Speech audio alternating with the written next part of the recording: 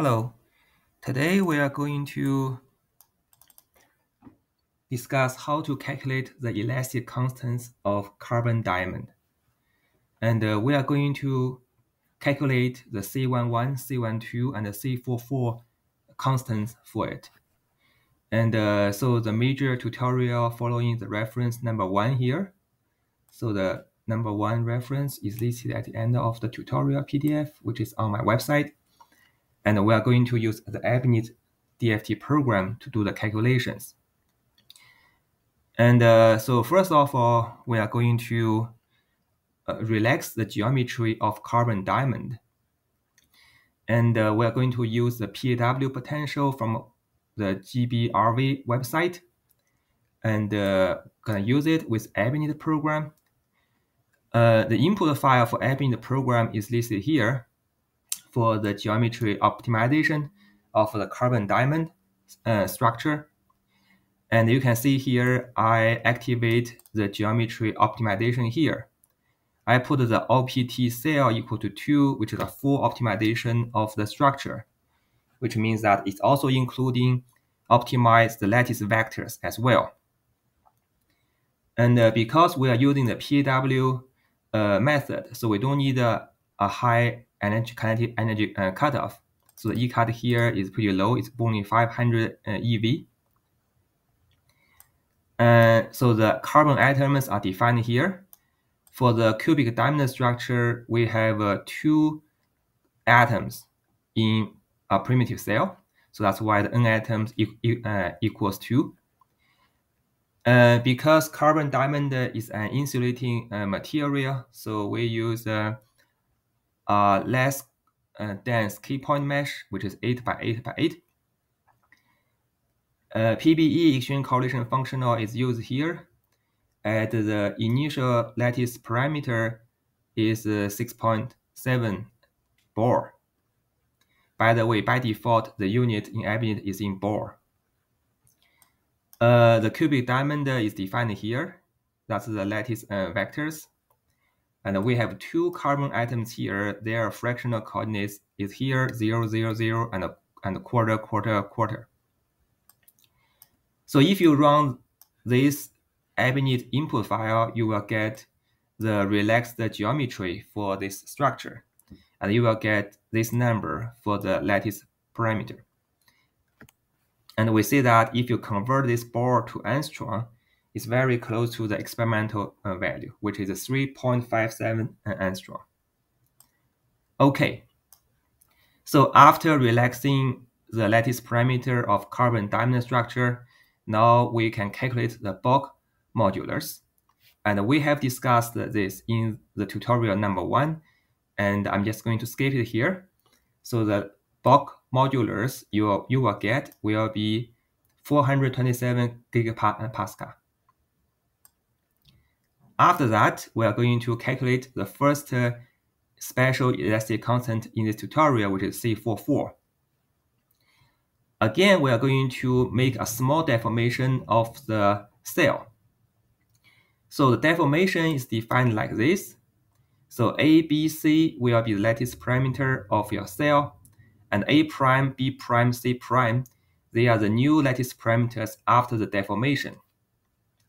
The deformation is defined by the epsilon here, and the matrix epsilon is defined here, and based on the 6 small deltas, delta 1, delta 2, all the way to delta 6.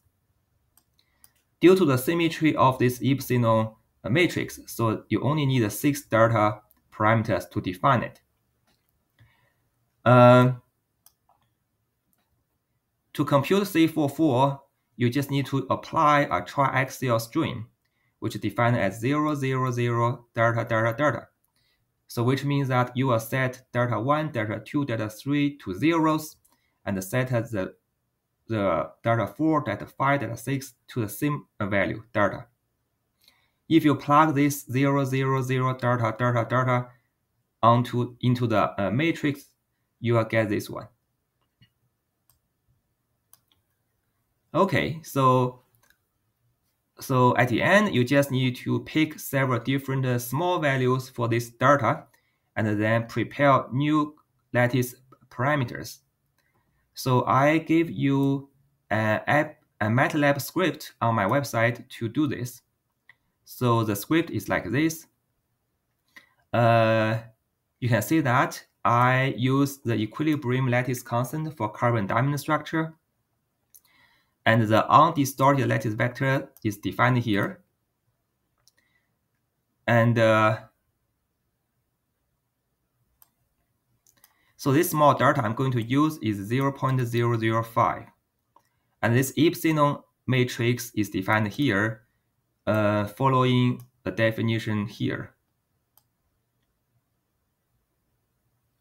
In the end, you just multiply this undistorted lattice vector with this identity matrix plus the epsilon matrix, then you get your distorted lattice vectors.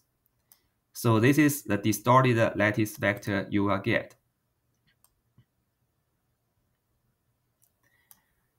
So the rest calculation is very straightforward.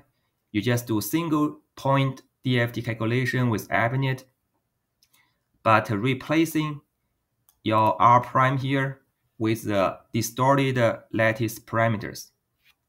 Note that I set this A cell equal to 1.0 bar here, because in Abinit, the final lattice parameters will be the product between the A cell and R prime. So I'm only adjusting the R prime here to have the distorted lattice parameter. So after this single shot calculation with Abinit, you will get the energy. In order to get the C44, you need to do this kind of calculation for several different small delta values. And here I also did the calculation for delta equal to minus 0.01, 0, 0.005, and 0.01. At every time, you just rerun this Matlab script and replacing this epsilon parameter, matrix with the new delta values, and then you get this new distorted lattice parameters, and then replace it here in the input file, and then rerun the Abinit calculation. So in the end, you can make a table which lists the energy versus the delta values. The C44 can be obtained by fitting this table in this way. And the C44 will be the coefficient here. On my website, I also gives you a Matlab script for this fitting.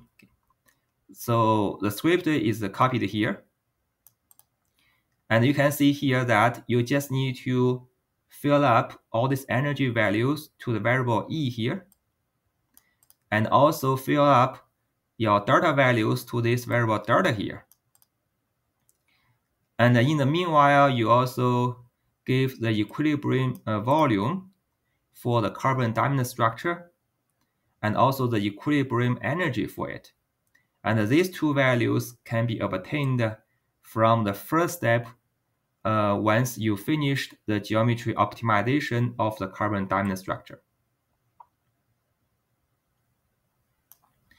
I use a least square fitting to get the C44. And to do it, you need to define this function, right? And this function is defined here. This C44 fit function. After the fitting, you will get the results, which is stored in C44 in Matlab. And we convert that from the atomic unit to the SI. Because all these numbers, the energy is in Hartree, and the volume is in Bohr cubed. So that's why all the results we obtained from the fitting is in atomic unit. So we convert it into the SI, which is gigapascal. And you can also do the plot to see the agreement between your fitting and your data points. So the program is going to tell you that your C44 in the end of the fitting is 562 gigapascal. Okay, so here is the calculation of the shear modulus G, which is another important lattice constant in mechanics.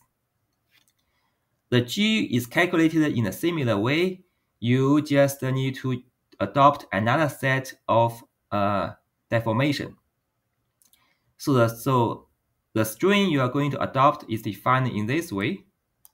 You see that this is very different from the previous delta vector we used for the C44, which is this one, right?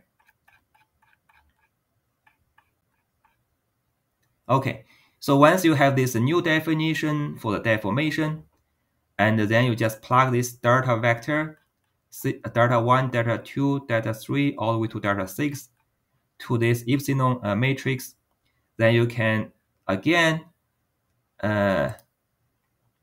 deform your lattice vectors in this way by using this script I send you on my website.